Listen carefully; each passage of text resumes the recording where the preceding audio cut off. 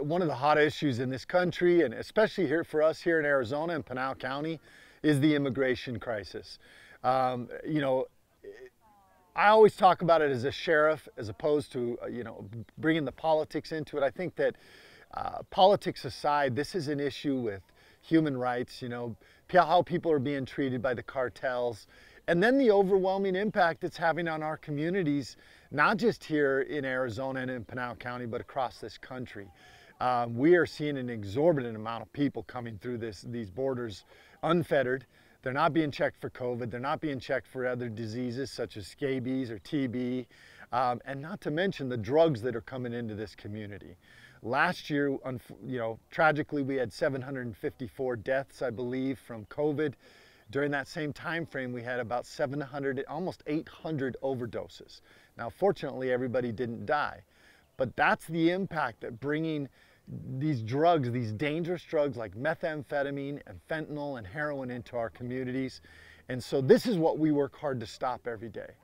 And it is really hard to separate immigration from human trafficking and drug trafficking. The two virtually go hand in hand 100% of the time.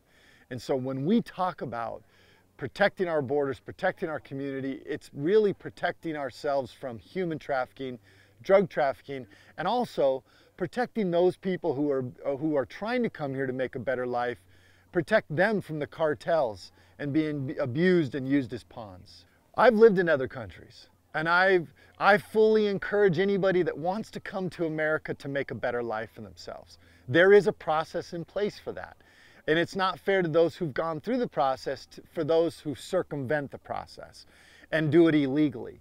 The other fine line we walk is when we're willing to turn a blind eye to a law over here and then continue to expect all Americans to follow the laws. It sets a bad precedence. It says that we as a government or our federal government is turning a blind eye to the rule of law, and that is a dangerous thing for us. So this is not about a humanitarian thing. I want people to be better. People say, well, these are good people. Well, I know good people who've driven intoxicated and also gotten DUIs because it's against the law. That's all we ask, is that follow the rules so that we as a country can accept those people, and we can do it in a way that it doesn't have a negative impact on our country and on our communities, on our children, and on our future. Pinal County is 60 miles off the border, and that's down on the south end of our county, 60 to 70 miles off the border. But we actually have a lot of trafficking that comes through here because we have the I-8 and the I-10 corridor. And because of where we are positioned on the south end, we have a Native American reservation that actually extends into Mexico. We have always, historically gotten a lot of trafficking, and we continue to get more trafficking through that area right into our county.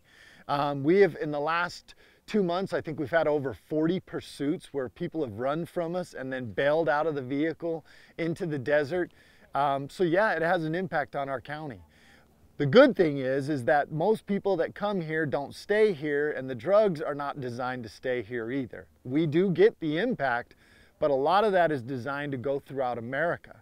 So for those of us who know people who live in other states and other cities across this country, it impacts them, and they need to understand that. It's not just a Pinal County or an Arizona problem.